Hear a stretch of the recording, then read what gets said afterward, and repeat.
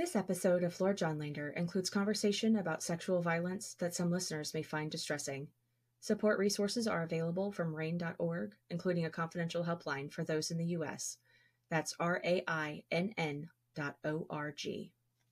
Welcome to Lord Johnlander, the Outlander podcast for Lord John fans, where we talk about all things Outlander, but especially about Jaime and his Sassenach. And sometimes we talk about Claire, too. For however long it takes, we'll lead you on a journey so chaotic, you'll question every life choice that led you to be here today.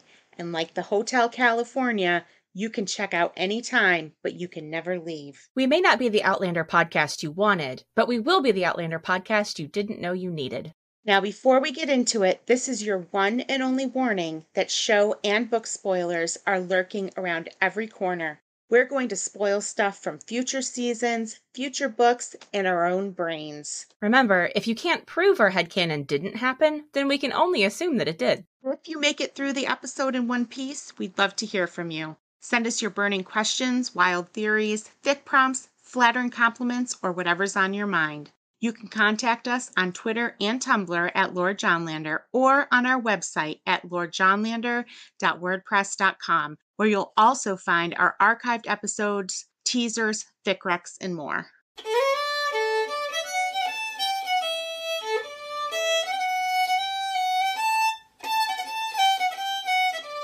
Hello, welcome to Lord Johnlander. We're your hosts. I'm Mistress Pandora. You can still call me Pan.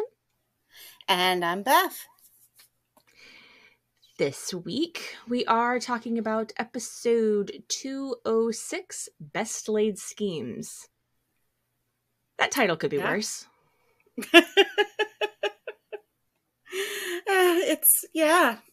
don't have much, Do they all correspond to chapter titles? I never looked into that. I think most of them do.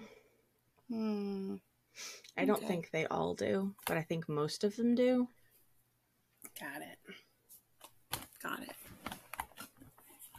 I think I might have called this one something about pestilence and disease, whatever that line that Jaime had was. Well, Claire is making him violently ill. I do like that line. If anyone can bring pestilence and disease, it's us. Oh, the dramatic irony. It's like the tagline, right? Oh my God. Well, we're almost out of Paris, right? We've got this one and then the next one, which we're so looking forward to. And then we're out of Paris. Is that right? Yes. Yep. Yeah. And I mean, I can say that, like, Myrta, again, kind of just speaks for us all. Like, he's just ready to go home, and so are we. Oh, God. The Paris episodes have never been my favorite, and they continue to not be. Again, I think the costumes are amazing. Yeah. I think the sets are amazing. But it's just not it could be very compelling, but it's not. And I don't think I remember it being my favorite part of the books either, right? Like, I was just kind of like, okay, so here we are. And we're building up to the, I guess you could call it the mid-season climax, right? Yeah. And it's all downhill from here. Swiftly downhill. So let's talk about this episode, I guess. I mean, we could talk about something else. There's a couple of fun things we can. Okay. I'm just going to be a belligerent pain in the ass. I'm going to let that be my shtick tonight. How's that? Okay, perfect. Just what I needed. I have a teenager and a preteen at home, Pan, so that's exactly what I need in a podcast co-host. Should make it really relaxing for you then. Hold on, let me take a pill. Or a shot, whatever. So like, and Murtra is he just kind of continues to be the voice of reason throughout this whole segment of the show. You know, they're mixing up freaking fake smallpox and stuff, and he's like, what the hell are we doing here? Like, come on. And all I can think of is he must be so tired of being the brain for 3 people that he's just so sick of it. There is one brain cell between them, and Murta's got it. His back has to be getting sore from carrying it. It's a lot to carry. It's a lot to carry. They finally tell Murta the truth about Claire and what they're doing. Which, thank God, because please stop treating this man like an idiot. Yeah, exactly. And he took it exactly as anyone would have predicted that Murta would take it. Hey, man, if you think that your wife is a witch, I am not going to argue with you. And then he cold cocked Jamie right in the jaw, and it was righteous. Great hit, man. Good job. Thank you, Murta. Totally deserved it. I mean, especially when Jamie is in Lair dumbass mode for like this continuous length of time.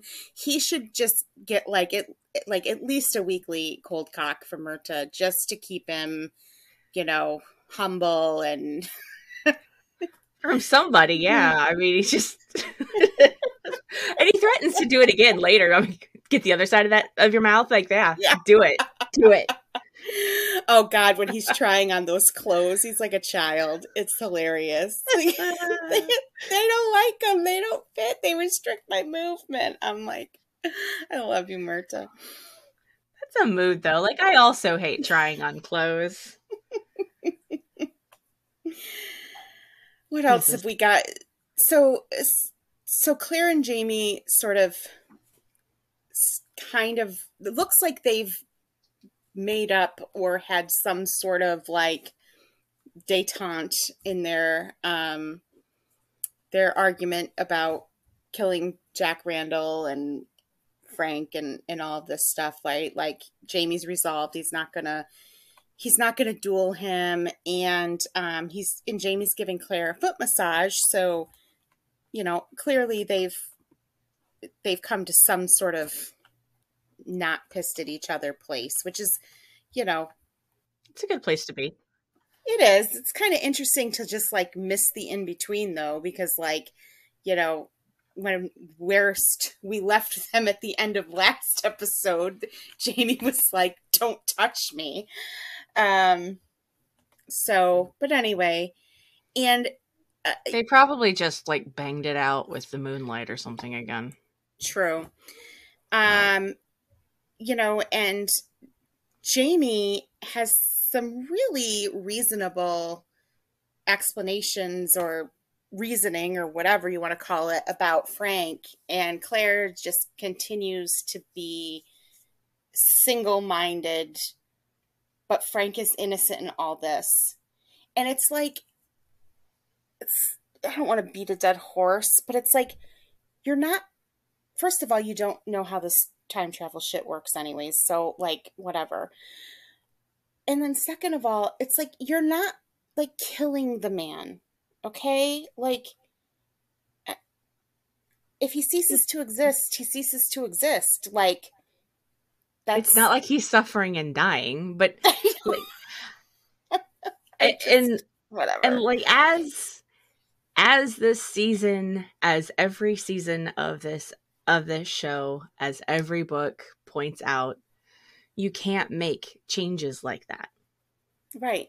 It's exactly. Completely futile. So it's really, maybe that's why this season is just so annoying. Because they haven't learned the lesson yet. Okay, fine. But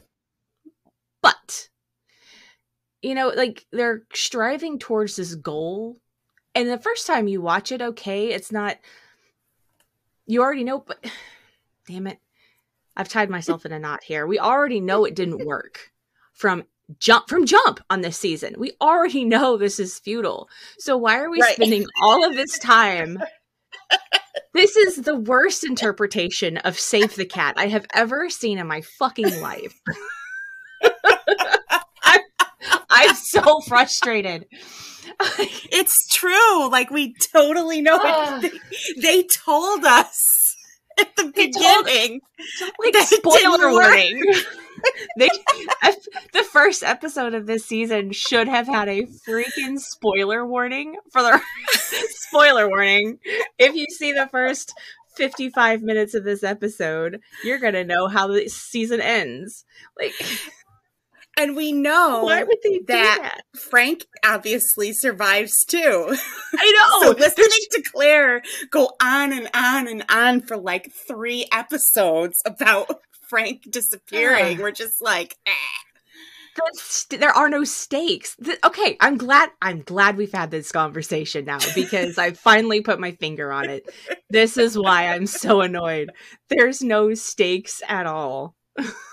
Well, in the first time you watch it through, to be fair, you have so many questions, right? Because you only get that like half of an episode, and you're like, okay, when, first of all, when did she go back, right? Like, you don't know if she's just survived Culloden or it goes back at the end of Parrot. Like, there's still all these open questions about and what baby is this, right? Because she's pregnant, and when she shows up in the 20th century, she's pregnant, but she's not very far along. And like, as Paris goes on, you're like, okay, well, it's definitely not this baby. So kind of, what happened to this other baby, and, whatever. But so when you frame a story and you use a literary device, you use framing a story as a literary device where you kind of start at the end and then go back and tell the story. There's a good way to do that and a bad way to do that. It's risky. It's a risky maneuver. And kind of like trying to like trick your audience or your reader is kind of, in my mind, like sort of a cheap way to do it. Yeah. There's other ways to go about it that are more complex than what's happening here, where it's just kind of like, we're just guessing like, what baby is it and what happened and whatever. You know what I'm saying? Yeah. Maybe I'm just being really bitchy tonight, but me too. You know what? Like, I spent a lot of time in my freaking kitchen today, and I'm real beat. I'm real tired. My knees hurt. So I'm just gonna be crotchety. It's just gonna be Marta. And I just wonder. Oh, go ahead.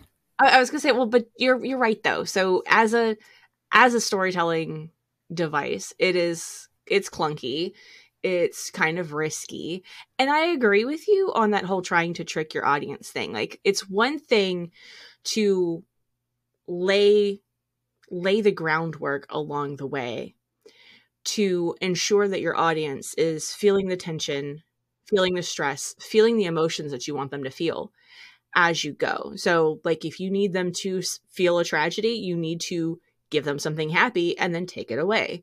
If you want them to experience something joyful, you need to have them overcome something. Like, everything has a give and take. And I would say that the first time through, to be fair, the first time watching this season, you do have a lot of questions and you do want to know more and you want to keep clicking next episode, but it doesn't rewatch well. Yeah. That's a big part of it. It just, because you're just kind of like, this is all kind of ends up being pointless. Yeah. It's completely futile. I'm going to take 2 seconds, just, and very without spoilers, make this about the Interview with the Vampire series on AMC. If you haven't watched it, you should. Those episodes, I have never seen a more rewatchable piece of media in my life. Oh.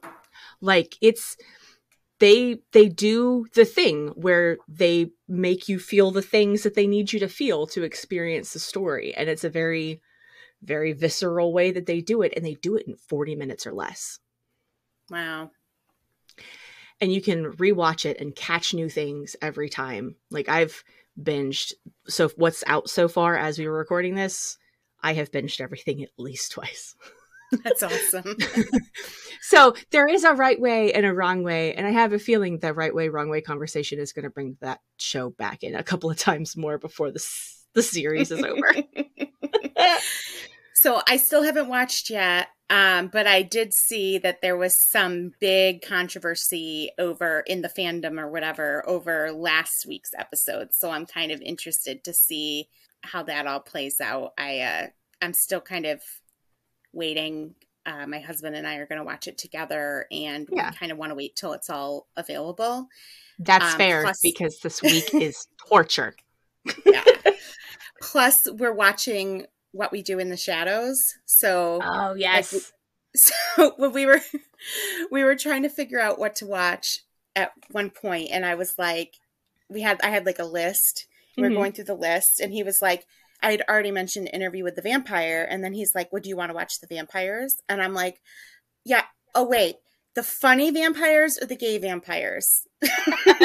So we have to distinguish now between our vampire shows because, but yeah. So we'll probably.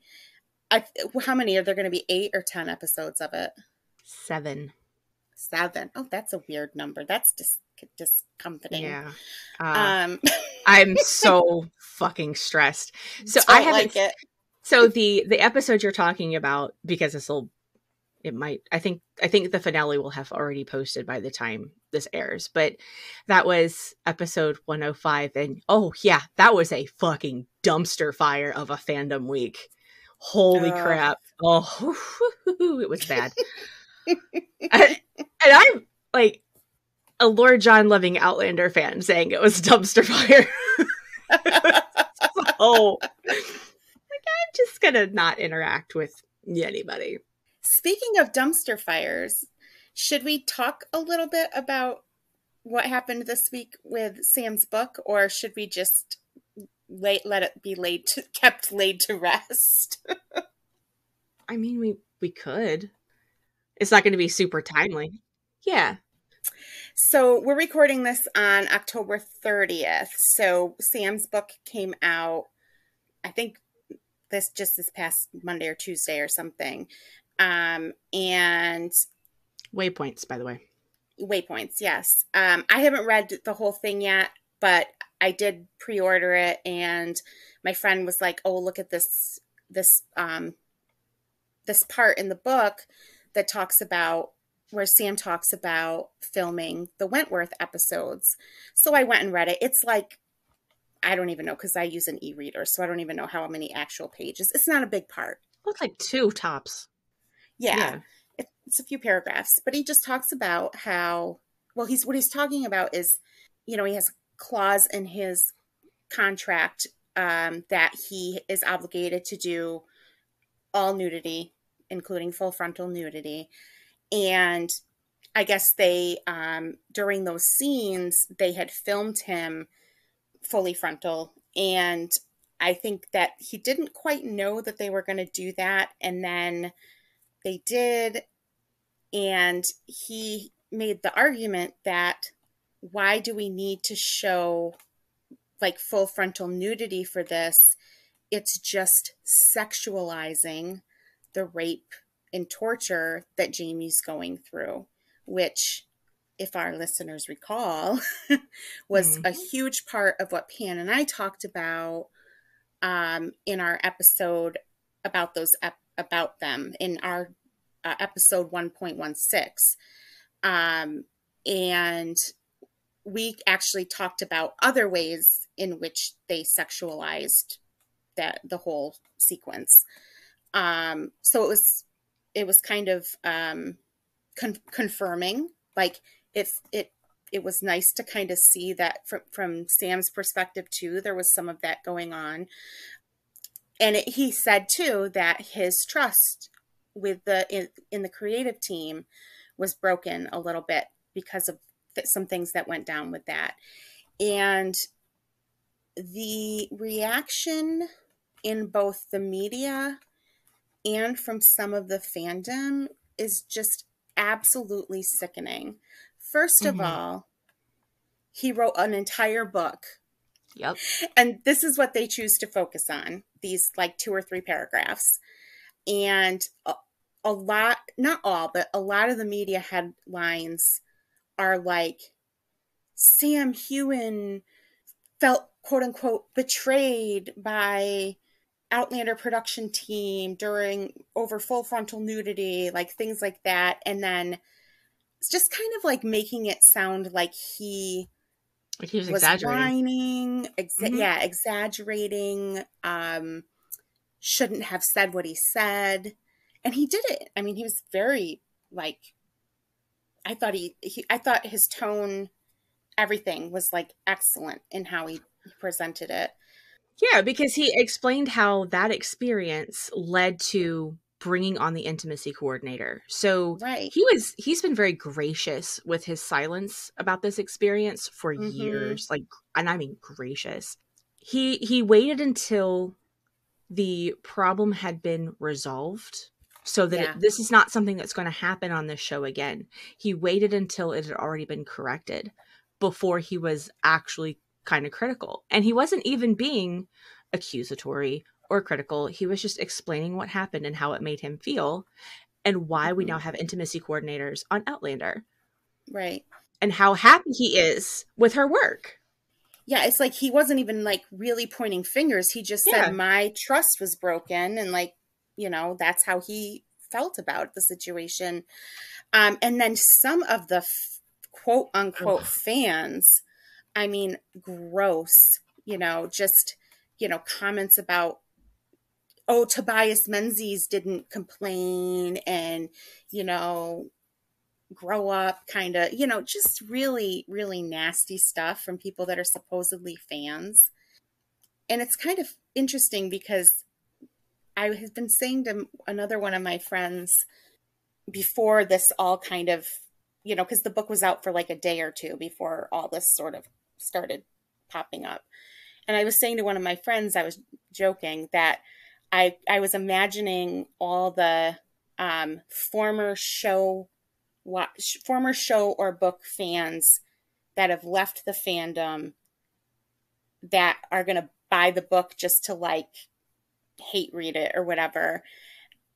And the reason I said that is because I have never experienced a fandom where the people, not all the people, obviously, but where there's such a group of people that leave the fandom and yet cannot leave the fandom alone.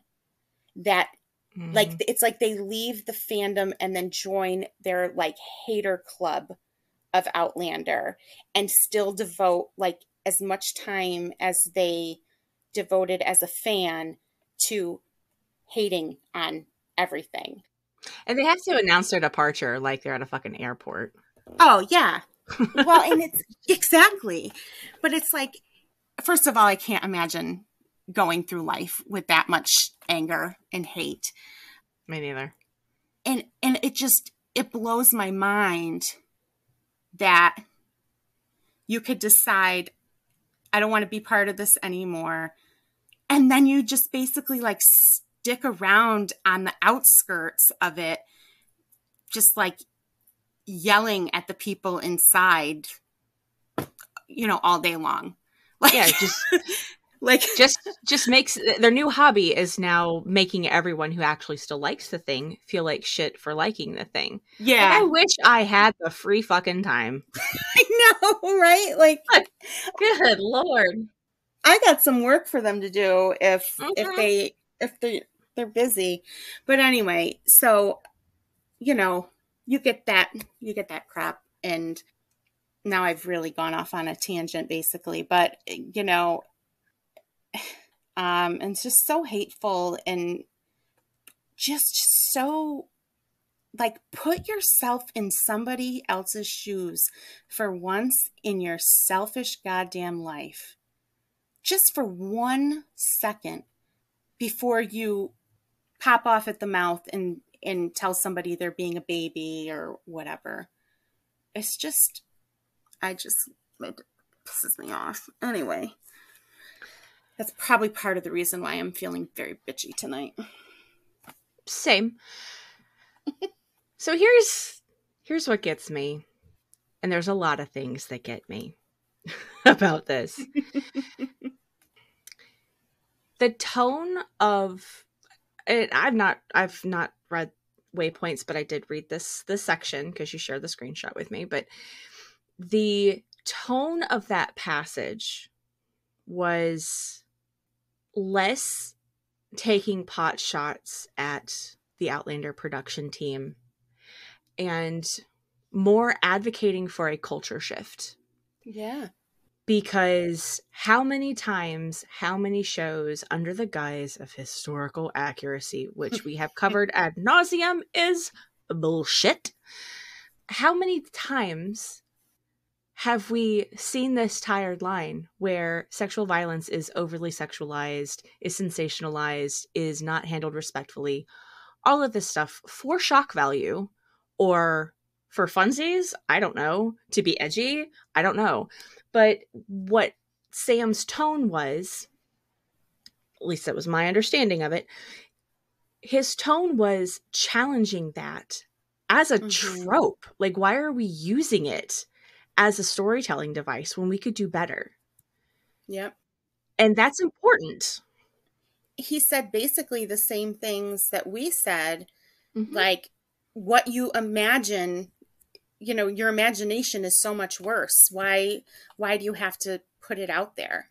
Yeah, he said a lot of the same things we did, but he said it much more succinctly than we did. Because well, we get going, boy.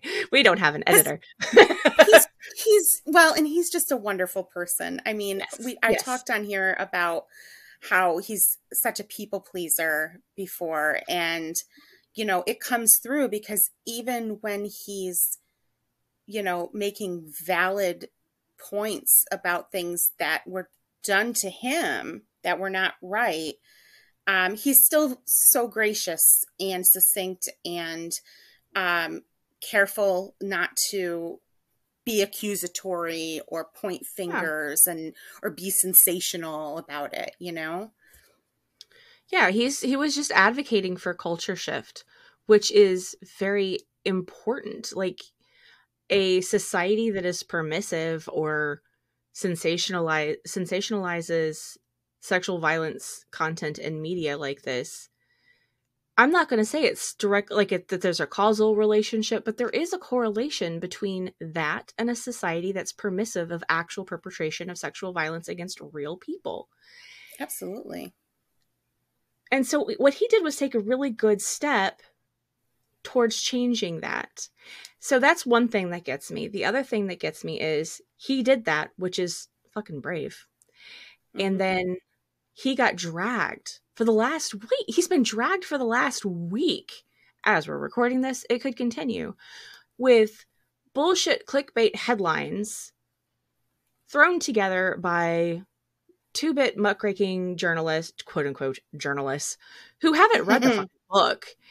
And assholes on Twitter. Probably never seen the show, know nothing about it. They just heard this. They heard this thing, and so they're taking the discourse off of the tweeter. And we all know that the tweeter is where I almost said a really bad word. Even for me, the tweeter is where you don't go for non-biased news or well thought out opinions. You're just not going to find it there. Yep.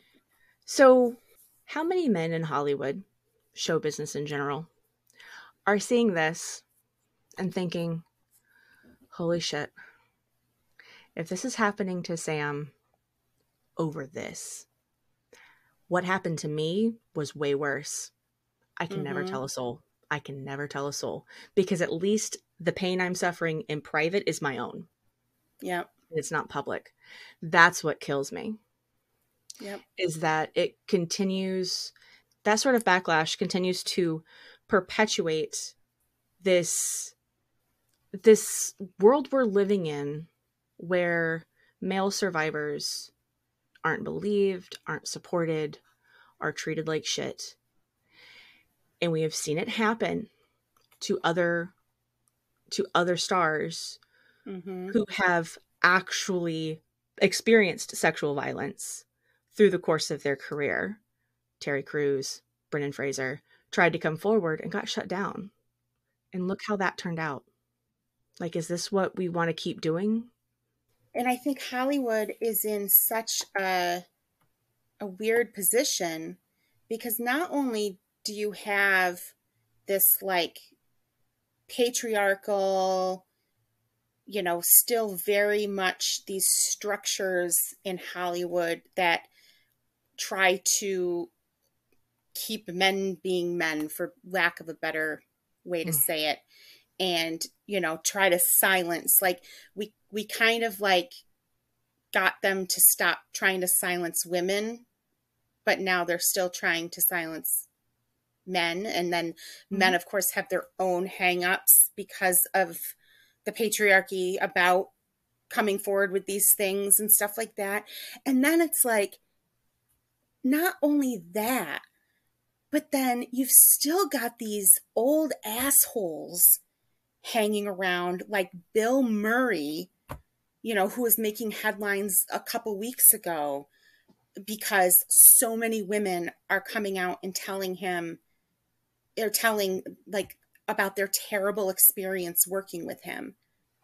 On one end of the spectrum, you've still got these just like awful men that have been terrible to their co-stars, men and women, throughout their entire careers, and they're still being put in movies. And still making an ungodly amount of money to do it. Yeah, and so you've got that too, working against this whole thing of, men need to just shut up and take it. Right? Like, how do you even start to reconcile those two things? It's just, and let me put on my feminist hat a little, but like, when we say that the patriarchy harms men too, this is what we're talking about. This is right? exactly like, what it is. This is what toxic masculinity is. I just hope that, especially with the rise of having intimacy coordinators on sets, I just hope that continues to change the tenor and tone of the way people behave, not just while they're filming, but on sets in general. Because I have to assume that when there is an intimacy coordinator on set, that sends a message about behavior off the screen as well as on the screen. I would hope so. Okay. That was a great tangent. I think I can segue us back to the episode. I was thinking of that too, so you go ahead. I think I can do it. So speaking of telling male survivors to move on, how about Claire? We did start having this conversation that Jamie and Claire in this episode seem like they've gotten to a point where they're not angry at each other anymore over this whole "but what about Frank" thing. Jamie's being very reasonable, and he lays out this really excellent argument of, you chose me, lady. Mm-hmm. And Claire is, like you said, very single-minded. What about Frank? Can't you let it go? Blah, blah, blah, blah, blah. And Jamie says, no, I can't let it go. What Randall did to me was worse than death. I would rather him have killed me, but he didn't. And so we can't both walk this earth at the same time and me no peace. Like, that's what he said is what he needs for his healing journey. Lady, just let him do it. Like, if she hadn't stopped him, if he had just, I had this theory. Here, I have a theory. If she hadn't stopped him from actually going through with the duel, the original one, and just let him be smart about it, let them like have a good safe place to be where the gendarmes aren't going to find them, and then not fucking interrupted, Right. he would have won. He probably would have won. Just because he's got so much rage. Yeah, absolutely. And it still would have been fine. But would he have stabbed Frank in the... not Frank, oh my God. This week's non-canon ship of the week. Would he still have stabbed BJR in the penis? I don't know. I don't know. I mean, maybe. It's possible. Yeah. It was such a random damn place to stab him, though. Like, I know. Well, I mean, no, not really. Given the context, that's fair. You know what? It's a good shot. Oh my gosh. And we were just talking about the graphic nature of some of this stuff, and it's not this episode, but in this episode we see Fergus in the brothel and clearly being caught by somebody who we know ends up being Blackjack Randall. And so we don't see, but we don't see the actual action. But that's coming. So stay tuned. Yeah. I think I'm going to have a lot to say about that. Oh boy. Week. Me too. But speaking of Fergus, before we get let's Fergus with the bandages or whatever he was playing with around his head. The best scene. I love it so much. So cute. Well, it's like he gets to be a kid, right? Like, here's this kid. He's grown up in a brothel, so it's it's not like he's had any sort of real childhood experience, and it's the 1700s, so I mean that's pretty scarce still anyway. That's saying something,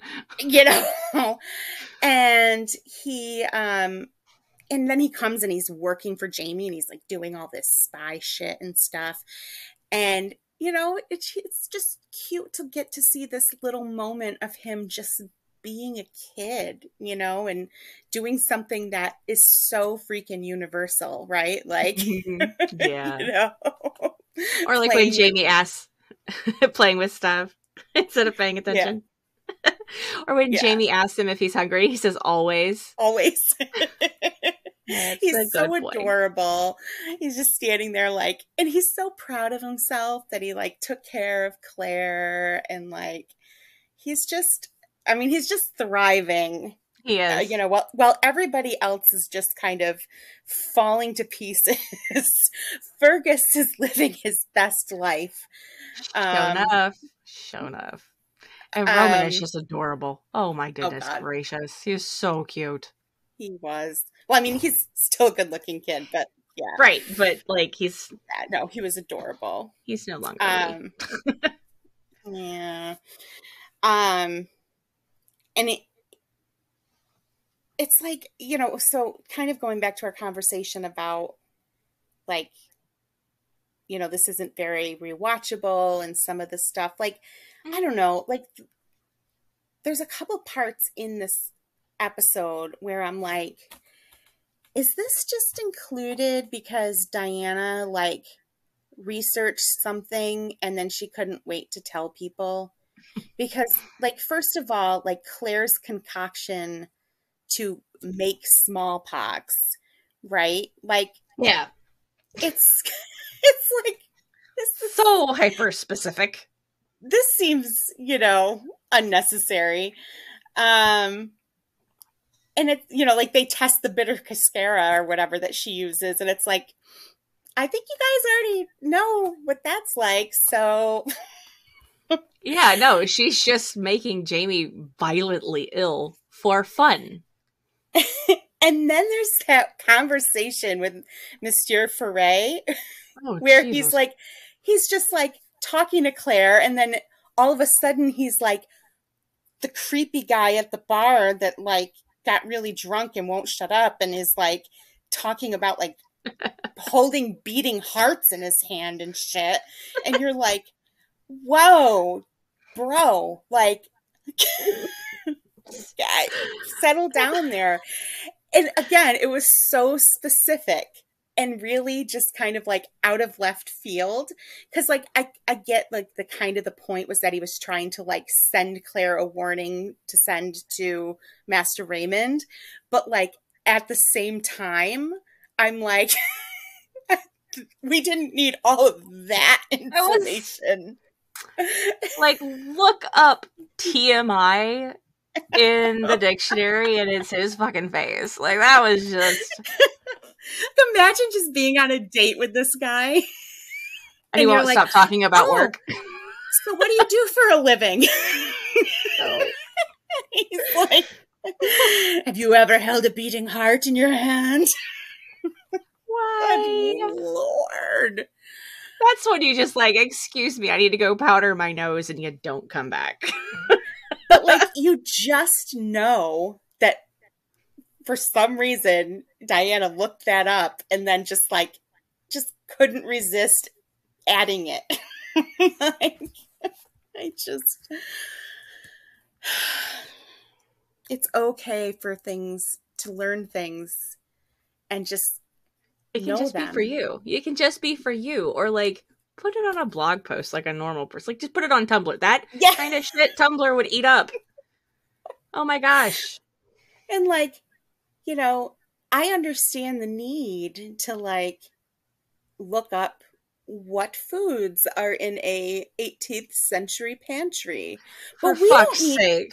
We don't need to know. We don't need the grocery list. We don't. Okay, but I do have to say though, the grocery list in Bees was cute because the way she was like talking to Jamie, like, no, not those ones, the other ones, because that's kind of universal shit, married shit. But generally speaking, no, we don't need it. I need someone with all of the books on Kindle to do a search, and you can start with like book 4 and go forward when they're in America. But I just need someone to look up the phrase "wizened apple" and tell me how many times it appears. Singular or plural. I will try to get that done this week. I just need to know. Because I feel like it's really fucking a lot. Oh God, when she describes like how they make the blood sausage or the blood pudding or whatever the hell they call it, I'm like, I don't need to know this, lady. I could have died and never known this and been totally happy with my life. And I like to look up weird shit, okay? So it's saying a lot. I mean, me too. Again, Tumblr would eat it up. God. There's another part. So Jamie, I feel like, is trying to be like really reasonable about shit in this episode. And like nobody's listening to him. Because he's trying. Because as I listened to him talk to the Comte after they had the fake robbery set up and stuff, like the Comte was 100% right. Like his gut was spot on that it was set up. But also Jamie made some really compelling, reasonable arguments that like should have convinced the Comte that he was wrong.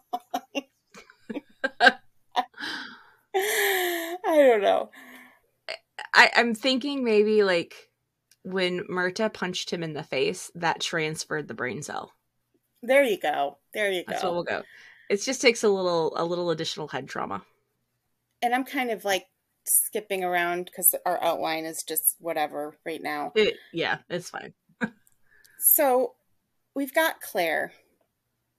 She looks very pregnant, right? She looks like pretty close to ready to pop. Mm-hmm. But Jamie is just feeling the baby kick for the first time. And then he like asks if they're going to hurt the baby by having sex. And I'm like, you've been having sex this whole time. Now why are you Kinda. just now worried about if you're like, that doesn't make any sense, James. You called him James. Mark me. Mark me. Mark me. Makes no sense, James. It's just not occurring to him. And then she's at the hospital and she's not doing well. Mother Hildegard makes her lay down and spend the night. And she's like, oh, it's common to bleed a little at this stage. Oh, she said leak. Fuck? She didn't say bleed, because no, it's not. Leak. Okay, yeah. She said it's common to leak a little. And I'm like, the F is going on here. She's got blood streaked down her freaking legs. And I'm like, that's not normal. That's not normal. But at the same time, there is nothing they can do for her. No. So, like, the best thing that Mother Hildegard could do in that situation was have her rest and try to keep her calm. But, like, she shouldn't have even let her go home the next day. I mean... Oh, probably not. I was just like, are you kidding me? I'm just like, I feel like we're underreacting a little here, people. I get it, though. No, I get it. But then I'm also like, at what stage are we at? Because I can't tell. Yeah. And, I mean, I know the big thing is that part of the issue is that the pregnancy and the date of conception are all screwy in the show compared to the book, because she had to have gotten pregnant back at Lallybroch. And I'm trying to like do the mental math of how long it has been since they had sex at Lallybroch. And it feels like a fucking eternity. It probably does to Claire too at this point.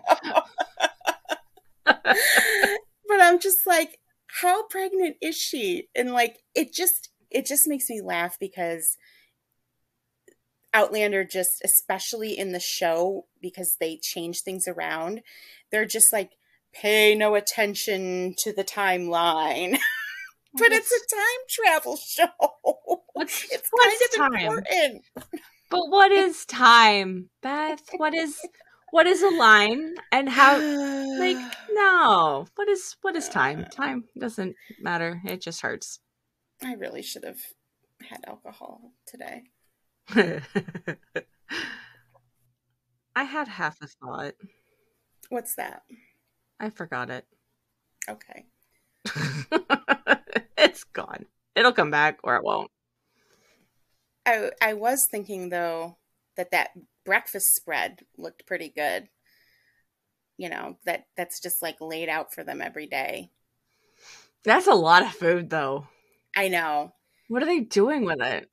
Well, it's pretty wasteful, right? And of course, poor Claire, tries to make a point to her aristocratic friends about the poor in Paris, and their solution is to freaking, she's like, remove them from the streets and make them stay in a different part of Paris so they don't have to look at them.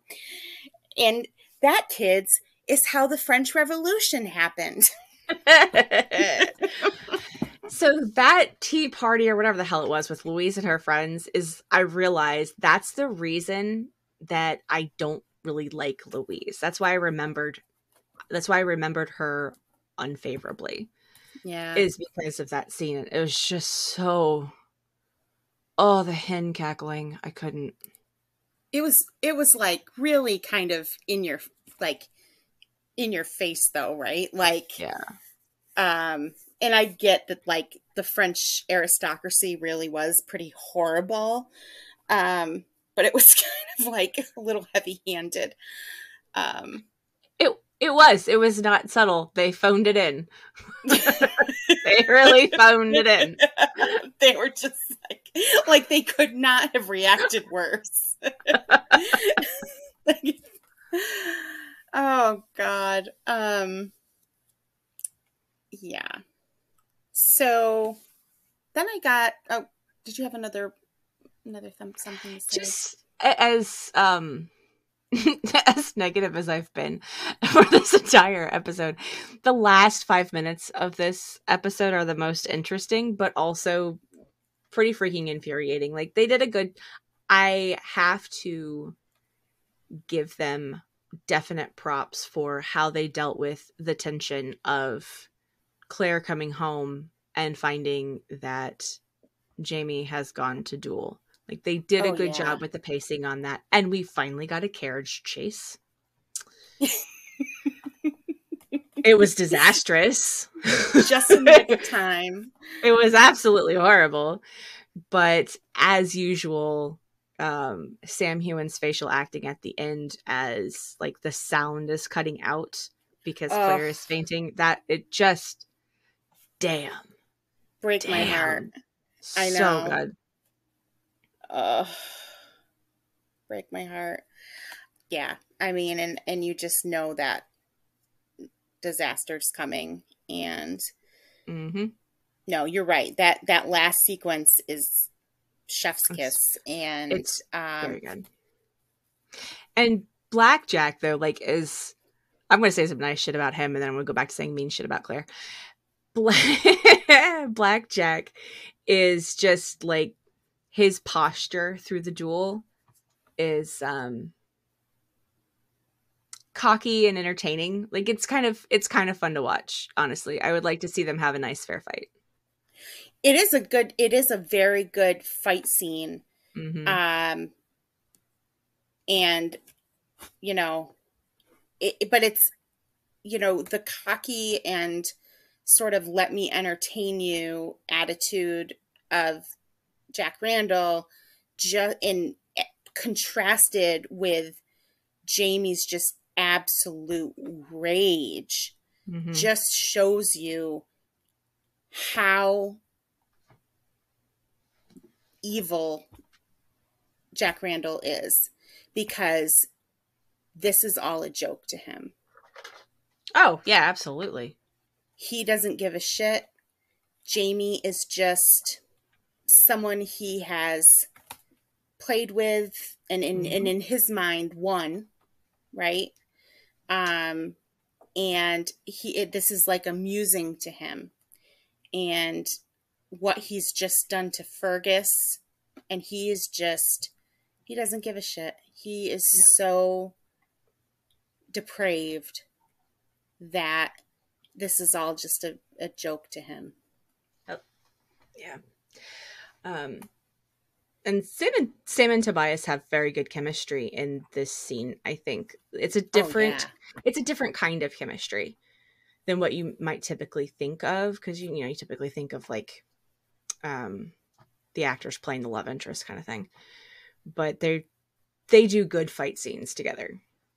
Yeah, it's good to see them on equal footing. Yeah, and it shows. Now, Randall put up a really good fight, right? He did. But you could see him also visibly tiring faster than Jamie. And it was a very subtle way of showing that when all other things are equal, Jamie is the better man. Yep, I like that part about it. Which I don't think anyone would argue with that, but right. I think it's a cool way to show it, right? That like all of Randall's power and ability to control Jamie, manipulate Jamie, hurt Jamie, all of that was derived from his position of power, because now they're in Paris and actually technically Jamie's on better footing than he is.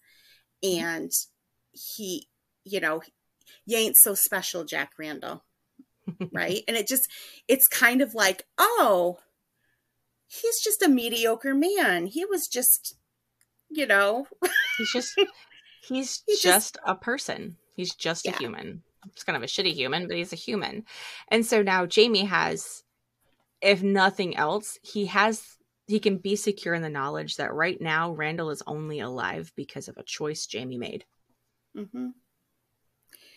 And when you think about things like what we talked about with Hollywood and the patriarchy, Mm-hmm. you can see how the patriarchy holds up and empowers mediocre or even terrible human being men and gives them power that they don't deserve. And that goes into patriarchy and then all the power structures of the British Empire. And, then we could just, our heads could explode. But it's really, it's really interesting. Ooh, speaking of the British Empire, brief break from this conversation. I'm so excited because Prince Harry's book is coming out in January. And that title, though. If you think I'm not going to devour that shit with my entire being, you do not know me. We will have 2 whole episodes devoted to Prince Harry's book. I immediately pre-ordered that shit. Like that title. That title is intense. I can't wait. Oh, I can't wait. Because, if you've watched any of the interviews, or like if you watched the Oprah interview a couple years ago and all of that, like he's not afraid to pull punches. And I can't wait. Yeah. Tear them all down, Harry. Take them all down. Gonna be good. Yes. Anyway, I digress. How long do you think he's been sitting on that book, though? Because, like, I think they announced that he was going to write it like about a year ago or so. Okay. So, but I'm sure it's been brewing, for a while. But if you think about it, like it's going to come out like basically around the 3-year anniversary of them announcing that they were going to be stepping down as working royals. Mm-hmm. Yeah. So that's 3 years, but I think, just from what I've read and my observations and stuff like that, they've really been on a journey with this, as a family, Harry and Meghan, because I think them stepping down was like because they'd reached a crisis point and they just had to get out of that whole mess. Yeah. And then ever since then, they've been processing and healing and coming to terms with everything. So it's going to be good. Gonna be good. Mm-hmm. I think we covered most of your points on here about things that make no sense about this episode. Yeah, the only other one that I added was that to really beat this dead horse, like it doesn't even make sense that Jamie would want Claire to go back with Frank when his family is right there. Yeah. Like it doesn't make a lick of sense. Like, first of all, they don't understand how the time travel works because Claire, she's only done it once. She has no idea if she can do it again. Nor does she know if the baby can do it. Yeah. He doesn't really know Frank. And he's like, well, I want you to go back to a man who loves you. Like, as if she wouldn't be able to find, well, maybe she wouldn't be able to find a man who loved her in the 18th century. I don't know. But I'm just like, I just, ever since we got into that conversation like last week or the week before about constructing these weird, convoluted plot things, now I'm seeing it everywhere. And I'm just like, that doesn't even make sense that would be his first instinct is to send her back. It really doesn't.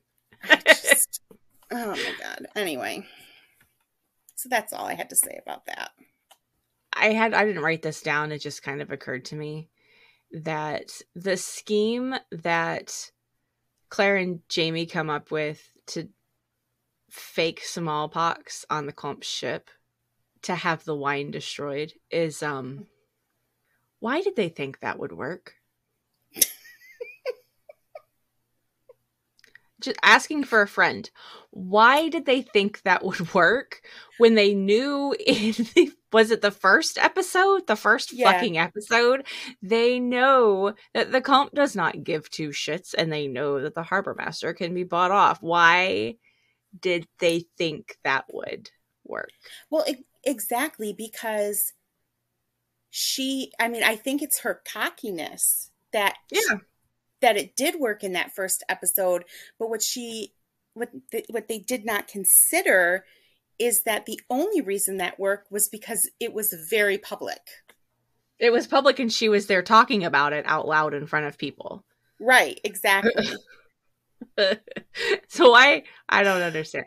So it was like, if you just want to mildly poison your spouse and like torture them with, if that's the way you want your BDSM to go, fine. Like, you don't have to you don't have to come up with these weird convoluted schemes. You can just do the kinky shit. It's fine. I promise. She's trying to make him pay for the whole argument about Jack Randall killing Jack Randall. Also not her call, so that God bless. But again, it's like Diana was like, "Oh, it would be some really cool shit if you could fake smallpox." Sure would. There you have it. Maybe you should not have established that the person you're trying to screw over with the fake smallpox doesn't give a damn about real smallpox.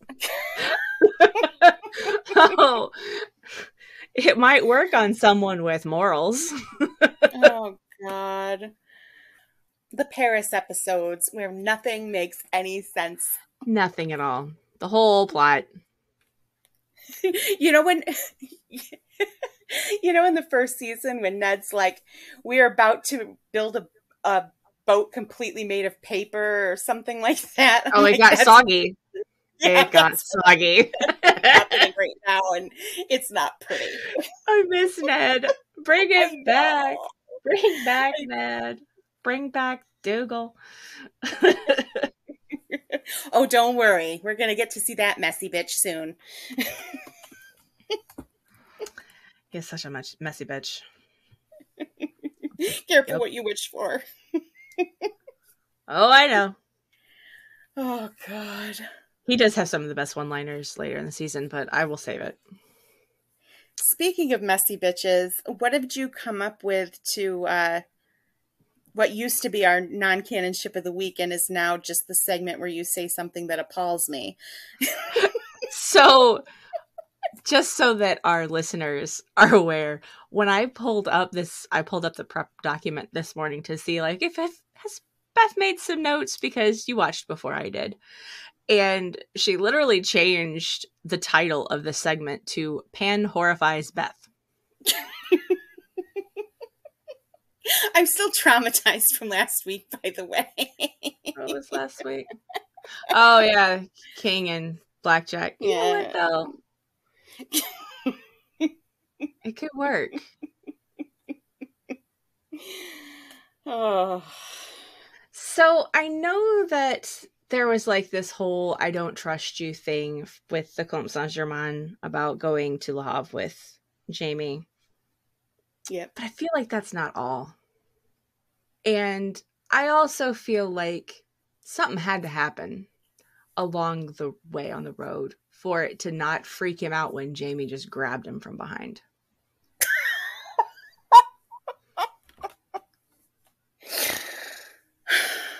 Remember in The Scottish Prisoner, the frogs and the slime-wrapped Congress?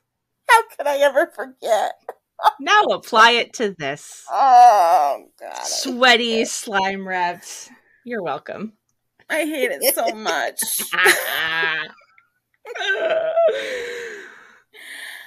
I need something. An emotional support beverage. Oh God. Pepto. Yeah, I'm just gonna take it all. I'm just gonna go in the medicine cabinet and just do a little sampling. Party mix, uppers, downers, and candy corn. Little something to get the taste of the vomit out of your mouth. Dayquil and NyQuil? Sure. Kids, do not try this at home. Don't do drugs. Oh my. Well, oh, God. Maybe not at that.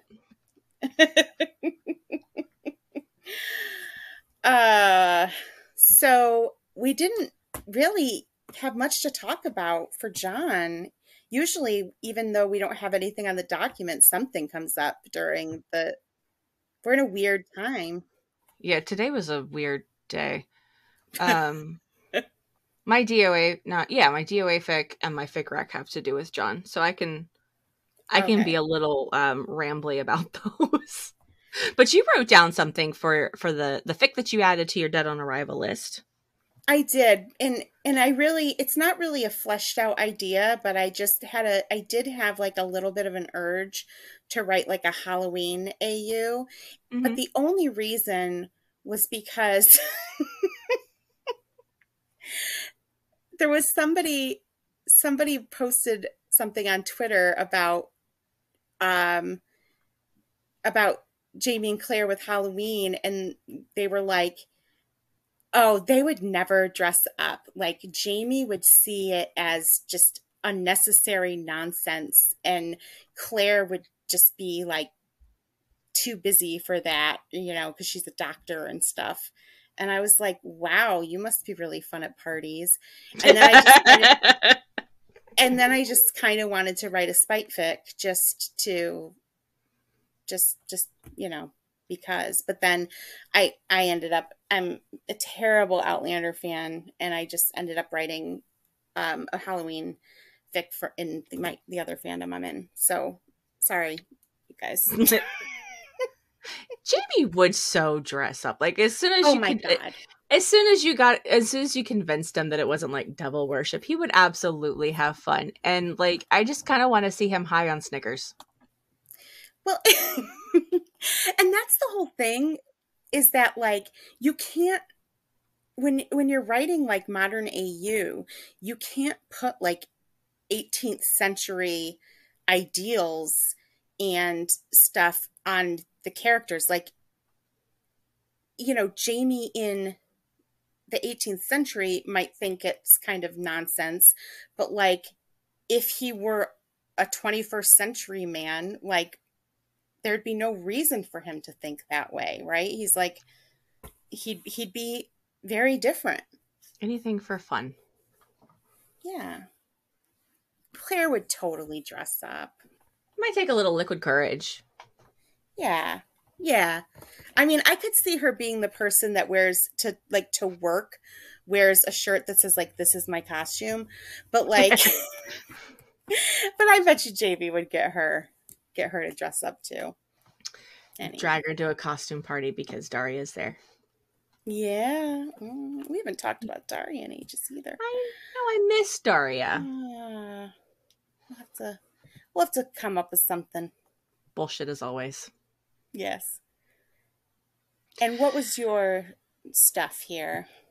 So this is actually, I didn't have any new ideas. I've actually popped this out of my idea folder. Because it's probably not going to actually happen, and maybe it'll be included in something as an element, but not its own thing. But this would be like a canon divergent kind of thing. I thought it would be interesting. I've not really seen it done in detail, where Jamie and John have to navigate their trauma through a sexual encounter with each other. I thought it would be an interesting way to like really explore how they work around it using 18th century appropriate language for a 21st century modern audience when they're both triggered by the same thing. So really, really just depressing. of an idea, but one of those could I make it work kind of things, which is probably why it's not going to happen, because, you know, it's an element. It's not really a fic on its own, you know? So, in Jen's fic, so that's JRC10 on AO3, and I think she's Rosie Claire 10 on Twitter. She wrote two JJC fics in the same, like, one was like one and then a sequel. Mm-hmm. And in the second one, Fire Closest Kept, she majorly addresses Jamie's trauma. She's never read the Lord John books, so she wouldn't have even known that John had trauma to heal. But she does it so well, and with such, it's just so well thought out, like how she shows Jamie working through his trauma through his relationship with Claire and John, as they're like kind of growing as a throuple. And that's really good. So I guess I just threw in a bonus fic rec, because you've got one too. So, but that she does an excellent job, and Claire plays a big part in it too. So yeah, so that's a good one to read up on too. Good rec, thank you. Yeah. And what's your rec? My fic rec this week is a short one shot called Come Back to Me by Holly Mack. This one, I picked this one because it has to do with a duel. So this is actually The Scottish Prisoner, because I'm, you know, me, obsessed. At the end, this is a different take on the aftermath of John's duel with 12 trees at the end of The Scottish Prisoner, and how another way that Jamie might have handled it. It's very good, very sweet. John gets a lot of love. Love it. Nice. Love it when John gets love. Yeah. Come Back to Me by Holly Mack. We will link that in the post. Nice. I didn't see any mail. Did you see any mail? No mail. No mail this time.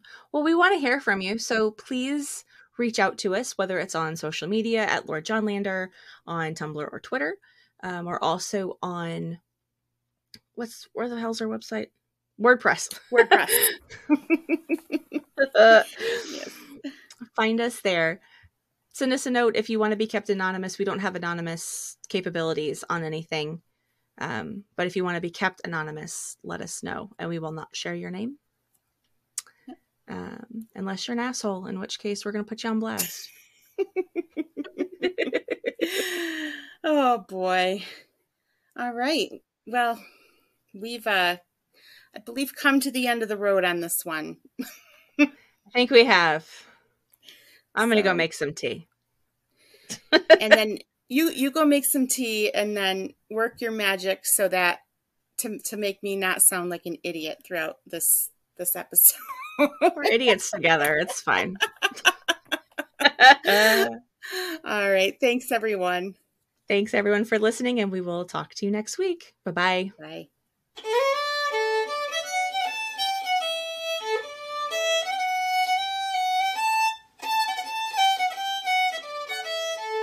If you're listening to this, it means you survived another episode of Lord Johnlander. We'd love to hear from you on Twitter or Tumblr at Lord Johnlander, or on our website at lordjohnlander.wordpress.com/contact us.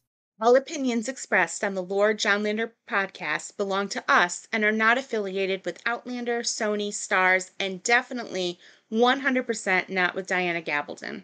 This podcast is not suitable for children, immature adults, homophobes, anyone who takes fandom seriously, people who don't understand that the characters aren't real, people with sticks up their ass, people who hate fun, and people with no sense of humor. Do not try any of these hot takes at home. We are professionals. And if you know us in real life, no you don't.